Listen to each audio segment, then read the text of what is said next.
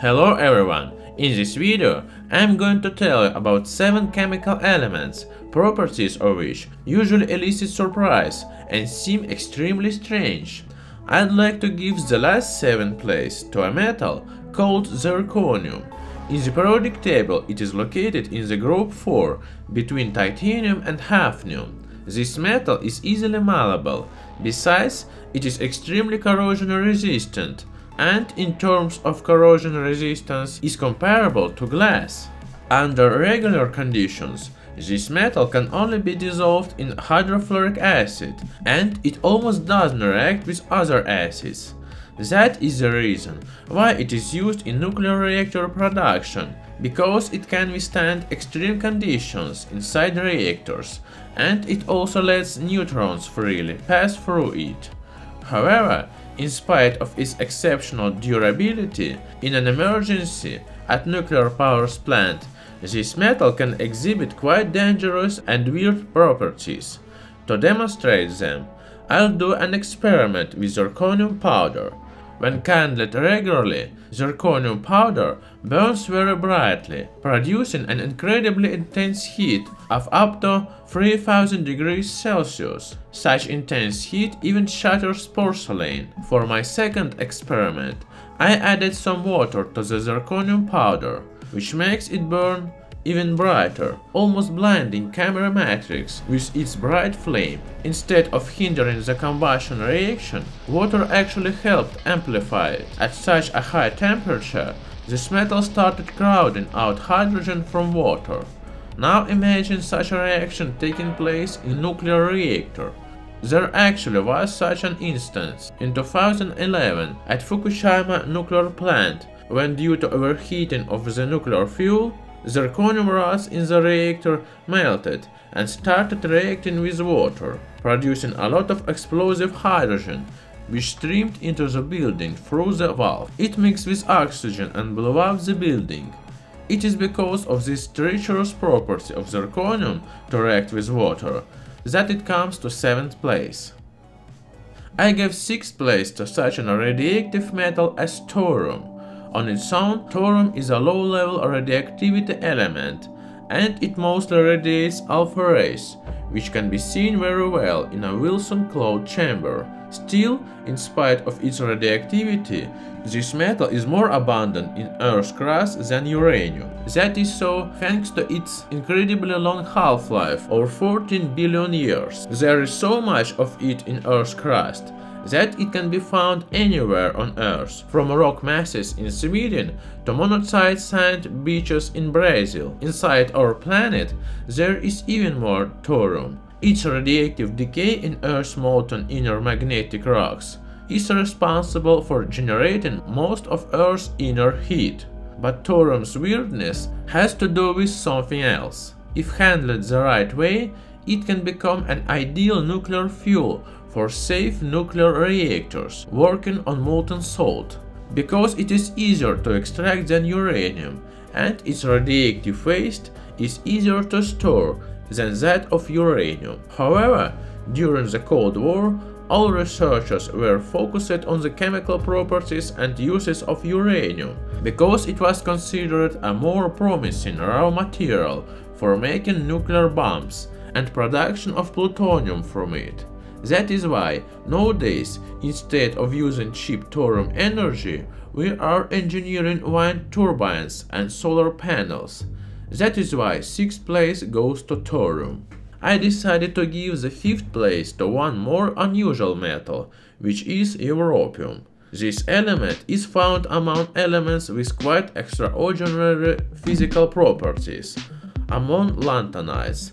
In contrast to its fellow lanthanides, europium got a few peculiarities, one of which is abnormal chemical activity. When water is added to it, europium dissolves in it like such an alkali metal as lithium. However, if we try to ignite it, it will refuse to burn, even if kindled with a powerful gas burner. But that's not all. After spending a couple of days exposed to the air, this metal turns into an oxide, which glows red in the ultraviolet light. These elements compounds are added to well-known Chinese strontium aluminate luminophores, which are frequently used to adorn walls or used as decorations elsewhere. So, 5th place goes to Europium. I decided to give the 4th place to one of the noble gases, to Krypton. Like all noble gases, Krypton is odorless and colorless.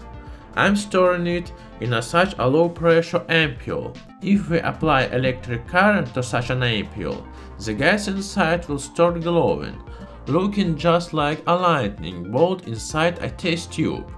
Speaking of lightning bolts, the thing is, Krypton has several radioactive isotopes.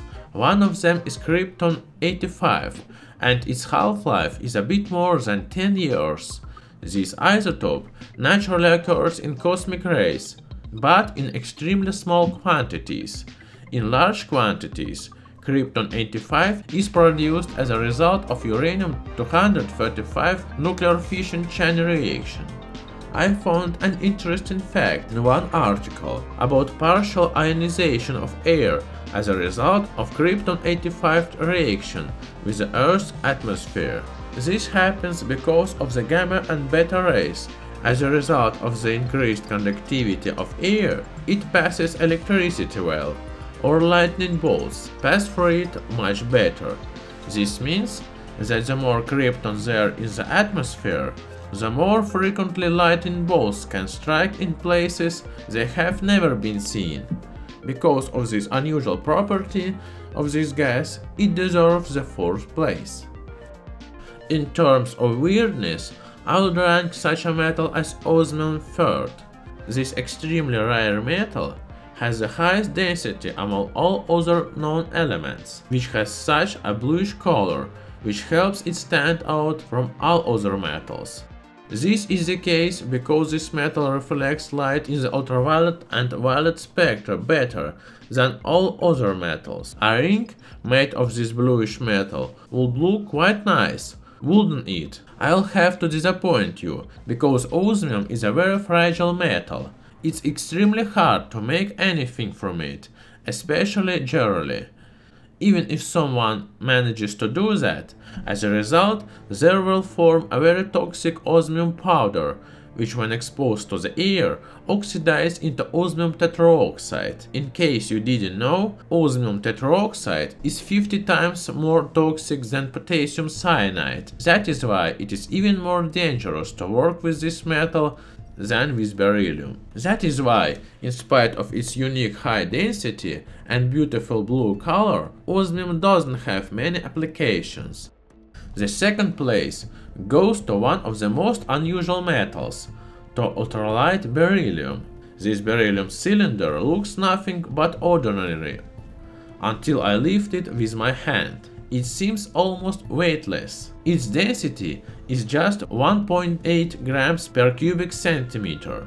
Besides, in spite of being extremely light, heat conductivity of this metal is almost the same as that of copper. An ice cube melts very quickly, because the heat from my hand is transferred effectively.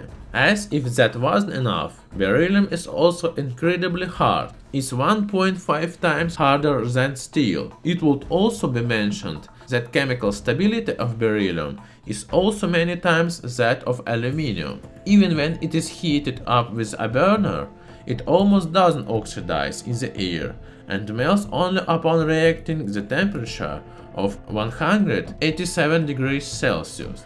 It seems to be an ideal metal for manufacturing of ultralight and robust airplanes and lots of other things. Unfortunately, that's not the case, because this metal has one significant disadvantage. Its powder is extremely toxic and it is very fragile. That is why processing of this metal can cost even more than the metal itself. Besides, it's not cheap at all, being 5 times more expensive than silver. That's why nowadays pure beryllium is mainly used only in very costly projects, like production of valves for Formula 1 engines or for making windows of X-ray tubes. Finally, the most unusual element on the Earth, according to me, is regular carbon. What's so unusual about it, you may wonder? It can exist in so many forms and is the principal element that all organic molecules making up all living organisms in our planet are made of. Graphite is one of the most widespread forms of carbon. I am holding in my hand a piece of naturally occurring graphite, which was mined in Brazil. Pencils, familiar to all of us, are made of this same naturally occurring graphite. Its crystalline grid looks like this. If we detach one of the graphite crystalline grid layers, we will get another form of carbon, which is graphene. If a lot of layers of graphene along with graphite are applied one on another, there will be produced an interesting material called pyrolytic graphite. This material is the best diamagnet, which means it repels any magnetic field. I can demonstrate you this property if I place a pyrolytic graphite circle on a pile of magnets. Now you can see a real magnetic levitation. Such a levitation circle can even hold some weight, for instance a piece of foamed plastic.